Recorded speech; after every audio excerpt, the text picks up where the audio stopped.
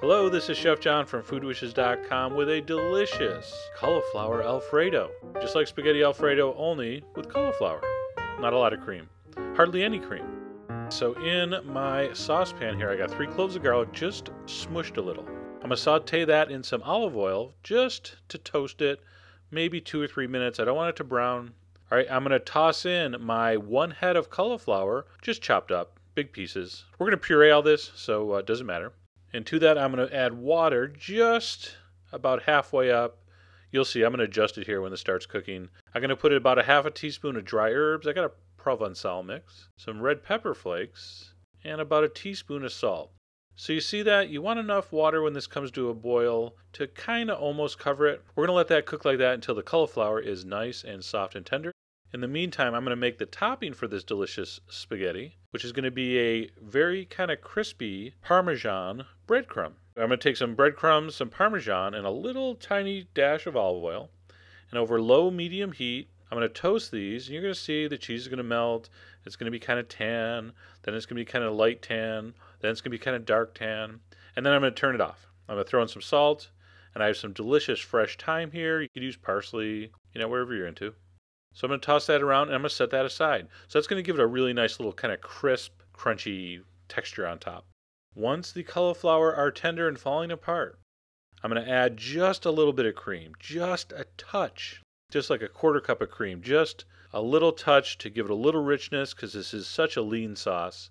There's really no fat in this other than that little bit of olive oil. I'm going to take my stick blender, my immersion blender, and I'm going to puree that until it's a beautiful, smooth, creamy puree.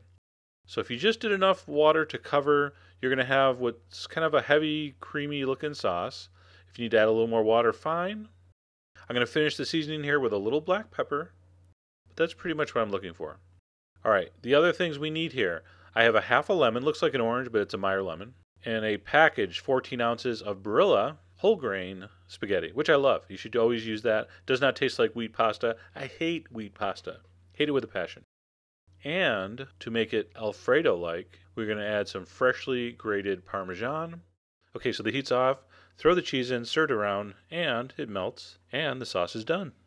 All right, so you're going to boil your spaghetti till it's cooked. Drain it. I'm going to throw in the juice of half a lemon. Give that a toss. I want that thirsty, hot spaghetti to soak up that lemon juice first. So toss it around for a second. Then I'm going to add my delicious, creamy Alfredo sauce. I'm going to give it a toss. I'm going to adjust, add a little more. And that is pretty much done. Of course, you're going to taste for salt and pepper. So what I want to do here, I'm going to plate this up. I'm going to put a little more sauce on top. And then I'm going to top with some Parmesan cheese and with the very delicious, crispy, toasted Parmesan crumbs. I tend to overlook our vegetarian fans. So anyway, I thought I would throw them a bone here. Although, I guess throw them a bone is not really appropriate. So I guess I don't know, what do you do? Throw them a branch?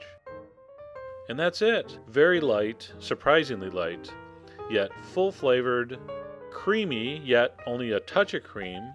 Tastes rich, but yet it's not rich. And totally meat-free. So there you go, cauliflower Alfredo. You should give that a try, even if you're not a vegetarian. It's delicious. Go to the site, get the ingredients, and as always, enjoy.